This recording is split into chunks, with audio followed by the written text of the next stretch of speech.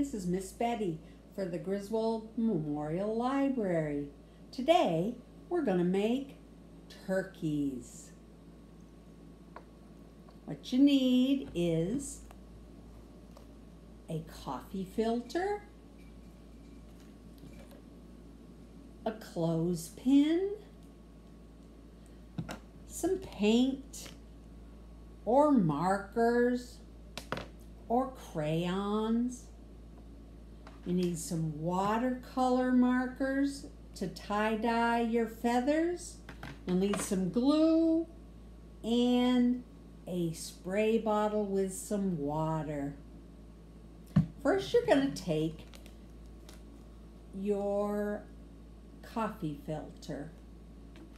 Put some color on it. I use red, orange, and yellow. You can make a pattern or you can just do squiggles all over it. Once you have it all colored, you're going to need a plastic bag on your table to help protect it. Then you're going to take your spray bottle and spray some water all over your coffee filter. That will make the colors run and make it look tie-dyed. And while that's drying,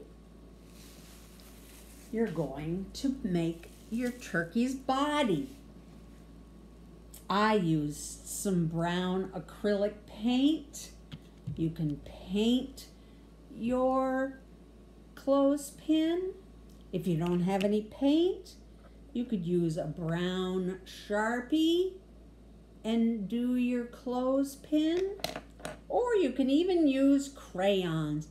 But if you use crayons, it's going to be a lot lighter body. You might have to do it more than one coat over it to make it brown. But you can use crayons. Once you have your body all colored, you're going to want to take either some fun foam or some colored cardboard, construction paper, or whatever else you might have. You're going to need to make a little red wattle, a little yellow beak, and you'll need some wiggly eyes. You're going to hot glue those on your dried clothespin. Cut out your wattle shape, cut out your beak, and hot glue your eyes and your beak and your wattle all on your clothespin. Then, once your tie-dye is dry, fold your filter in half.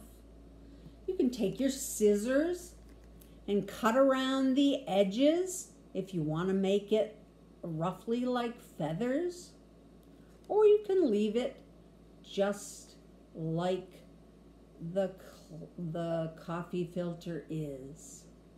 You're going to take your clothespin and you're going to open its mouth and take your feathers and push them down in just as far as they'll go. And there you have a turkey.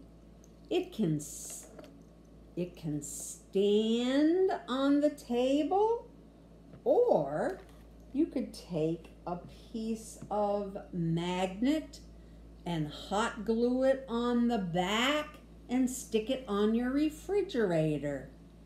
And that can be your November decoration. Thanks for watching. Happy November.